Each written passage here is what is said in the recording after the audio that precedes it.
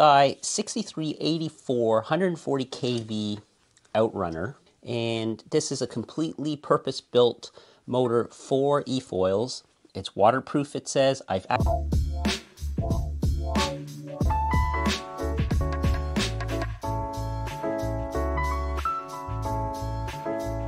need to get this motor assembly with this mass clamp pod thing attached to this enclosure for. I don't get telemetry data back from the ESC. This was meant to be used with a VESC, so a VESC. And this is a Flipsky controller. It's pretty nice too, because it came with this, or this floating wrist leash, and then it comes with a nice case. I'll just show you what the receiver looks like. I have it mounted right there, back to the controller. And what's nice, it actually has a locking ability. Which is, see how I can do this if I power this off here, and I power it back on.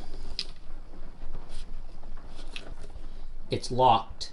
And directly mounted the folding prop to the motor.